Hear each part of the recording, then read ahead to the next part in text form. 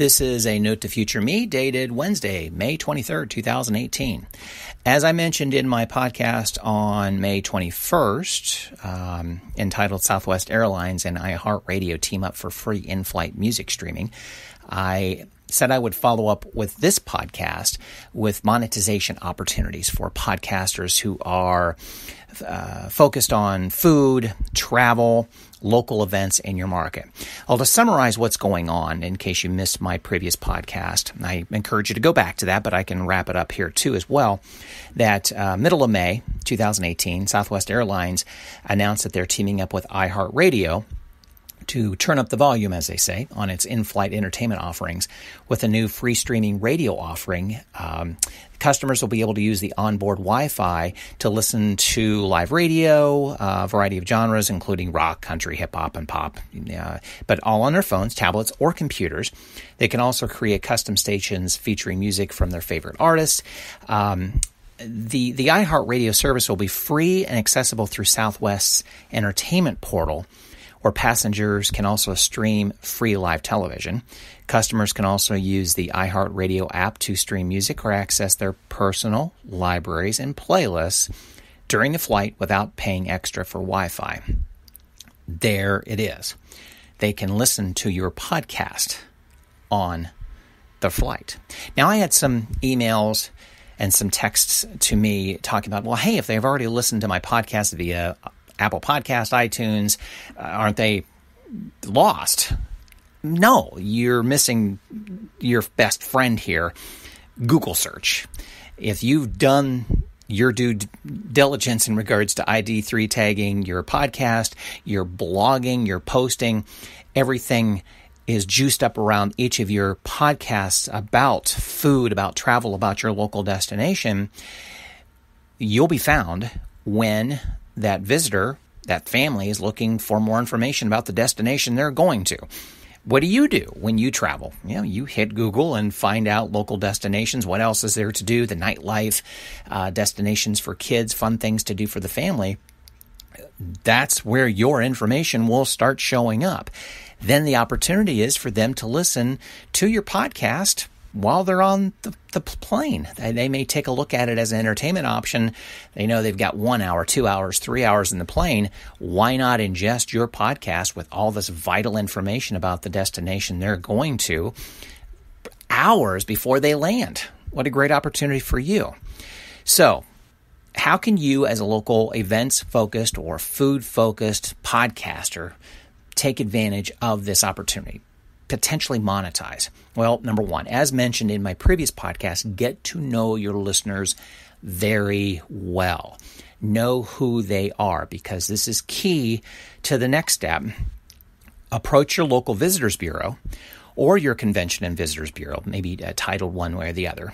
Now, typically large metros will have one large one and kind of takes care of the other suburbs, but suburbs will have their own visitors bureau as well. Each community probably has one, all supported by the bed tax hotels in the area. So that's another resource to go to as well. Here's where your sponsorship conversation begins.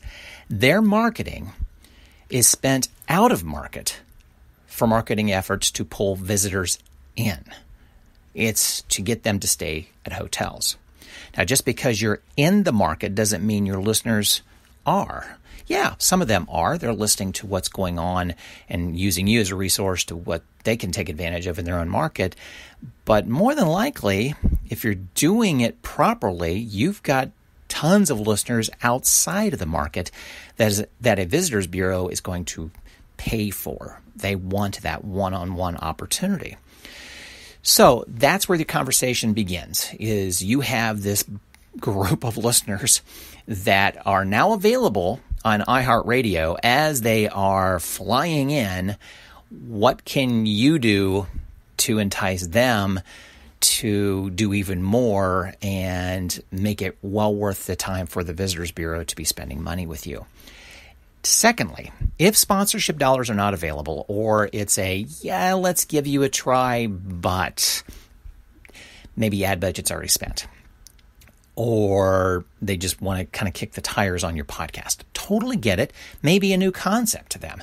Here's an opportunity for you to make money on the back end. One suggestion. iHeartRadio has done this for years. Now, this is inside baseball information. I'm in radio, so I know how this works with iHeartRadio. I'm not an iHeartRadio employee, but this is how this works. If you have an iHeartRadio station in your market, you hear the half-price Wednesdays or half-price hookup Mondays or whatever the case might be, where they're offering you $50 worth of gift certificates for only $25. What they're doing is trading that gift certificate or that bulk of gift certificates for airtime, and they sell the gift certificates for half price to their listeners. They're making a cool $25 off of a $50 value gift card or gift certificate. You can do the same with your podcast. It's just a conversation you have to have in regards to what destinations, what events might be open to doing something like that with your tickets, with their events, whether it's a specific event or an ongoing. Probably would be easier if it's an ongoing, like a zoo or a nightclub, a comedy club or something like that, that you can have a long expiration date on these. But figure out the merch end of it. Send out the gift cards, the gift certificates, and you are making money on the back end, and you've got people going to these events, and all of a sudden the ROI is there for them as well because they're seeing the gift certificates being redeemed over the long run, but it works. It's just working out the right deal with the event or the zoo or the comedy club and such. They work. But it all is in the details. But first of all, you do need to know who you are podcasting to and know your listeners and get that sponsor excited about being a part of your podcast, that you are helping them with outside people coming into the market and helping fill hotels up for them. Thanks for taking notes with me. If I can be of any more assistance with this, I'd love to talk with you. You can email me at podcasts@circle270media.com. While you're heading to my website, please do, circle270media.com. Sign up for my daily email newsletter. I cover production toolbox kits, ideas, suggestions, Sales 101 for podcasters, podcast news. Fridays, I hit some suggestions on what you should binge on for the weekend. But I'd love to have you sign up for it as well. Circle270media.com. Thanks for taking notes with me.